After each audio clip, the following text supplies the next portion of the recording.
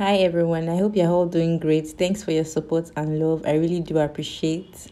Please, and if you're new to my channel, subscribe, share, and like my videos. Thank you. In today's tutorial, I'll be showing you how to make a simple and beautiful open front kimono dress. So let's get started. This is a 2 yards Ankara print on fold. Now I'll fold this fabric into 2 again.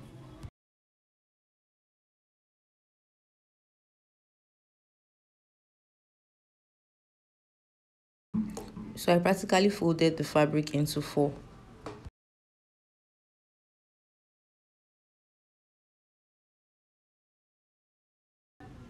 This kimono can be made as a top, a mini dress, or a maxi dress. It all depends on the length. So the first measurement to mark is the length of the dress. So I'll be making use of the entire length I have here, which is 35 inches. But if you want your kimono longer, you can use a fabric width of 2.5 yards or 3 yards. The next step is to get the shoulder slope. To achieve this, you take the measurement of the center back down to wherever you want the length of the sleeve to be. So the measurement for this client is 19 inches, but I'll be adding 1 inch allowance, and that will be 20 inches. So at the starting line, you measure 3 inches for the neck width. But for a large size person, you should use 4 inches so it isn't too tight. And from that point, I'll come down by 2.5 inches from the end of the 20 inches as shown. Then you connect the 2 points with your ruler.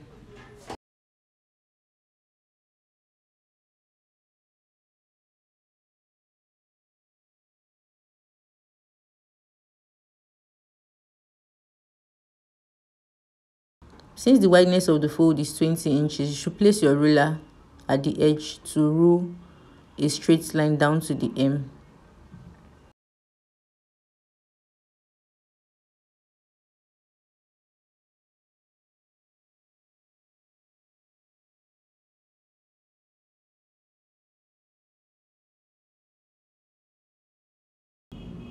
Now let's focus on the neckline for the back and the front panel. And also remember, I'll be attaching a collar of about 2 inches wide. So for the back panel, I'll be using a neck depth of 1.5 inches.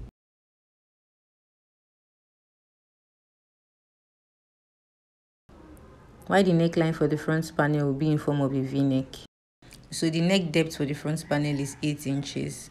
Now I'll place my tape on that point to mark 1 inch horizontally.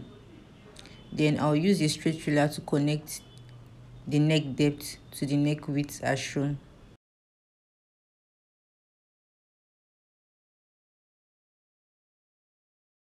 Now on this neck depth, I marked 1 inches. So on the hem at the center of the fold, I'll also mark 1 inches. Then I'll connect the 1 inches point I marked on the hem down to the neck depth as shown.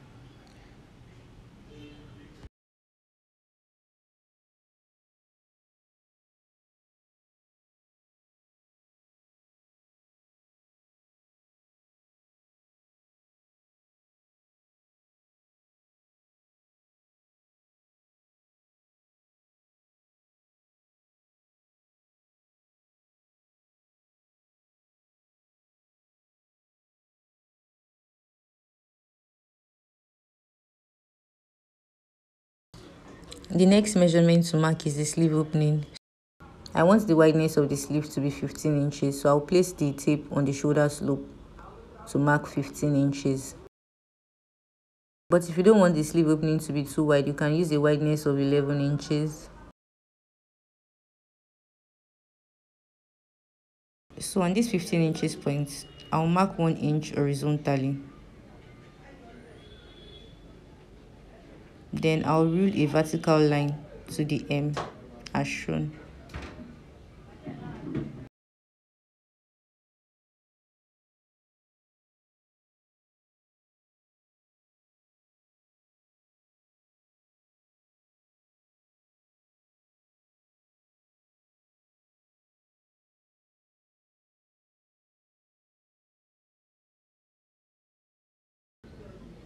Now the next step is to trim out the neckline for the front panel.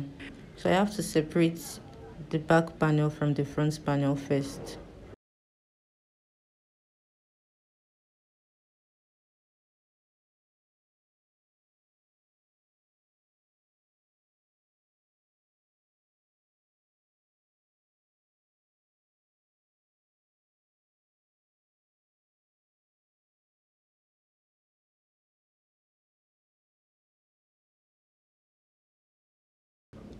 So this opening will be at the center of the front panel. This is the right side of the back panel, so I'll place the right side of the front panel against the back side.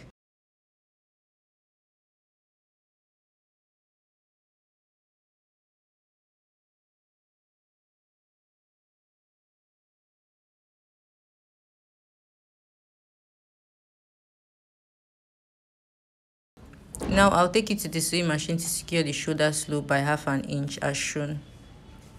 Now I've secured the shoulder slope and I also overlocked the seam. The next step is to secure the sleeve opening.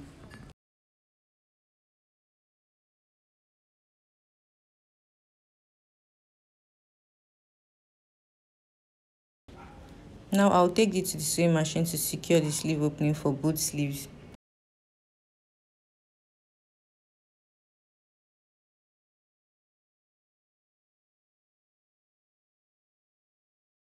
Now the next step is to sew the side by 1/2 inch.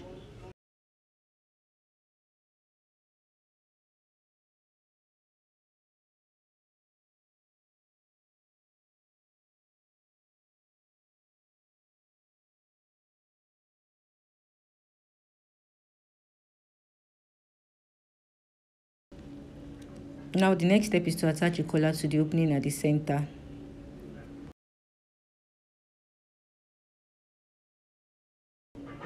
To determine the length of the collar, I'll mark the midpoint of the center back.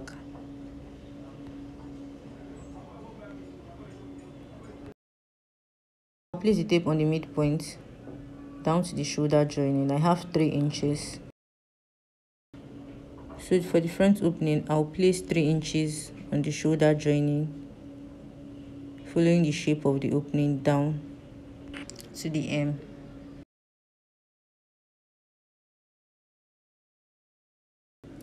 So I have 38 inches. Then I'll add about 2 inches extra, which will be 40 inches. So the collar doesn't look short after attaching to the body of the kimono.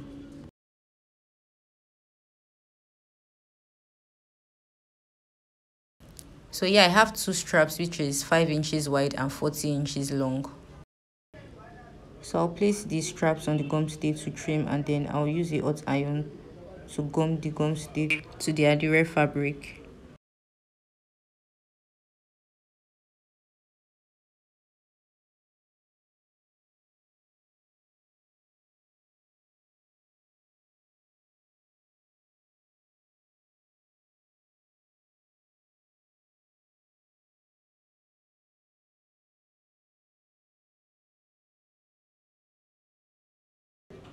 Now I'll take this sewing machine to attach both collars by 1/2 inch. Hello guys, we're almost done and I'm so excited to share this tutorial with you. To attach the collar to the kimono, I'll place the center of the collar in the center back of the kimono as shown. Then I'll pin all through.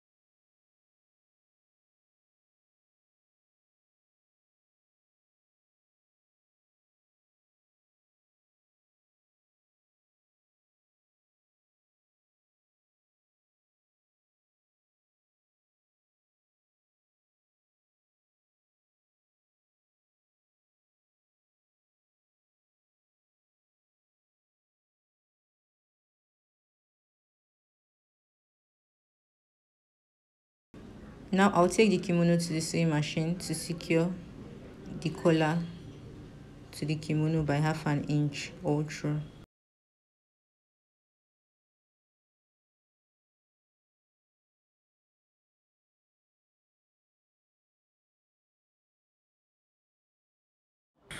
Yes, so we are almost done. I've secured the collar, and make sure you give it a try because it's a very simple and comfortable kimono. Finally, you should secure the hem by 1/2 inch and further folding it in by 1/2 inch all through. Thanks for watching to the very end. And if you haven't subscribed yet, please do so we can grow this family together. Thank you.